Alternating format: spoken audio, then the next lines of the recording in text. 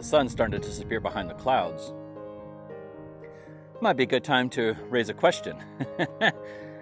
Either you agree with Plato or you don't. Either you think that there is such a thing as this form or not, right? Or at least Plato's conception of it, right? At least Plato's conception of it. That form is known through reason, that it is objective knowledge, that it is the universal, that it is eternal, right? Or not, right? You reject at least one of these four, if not all four. Right? Okay. Well, what do you think? Is Plato right? Or is he mistaken?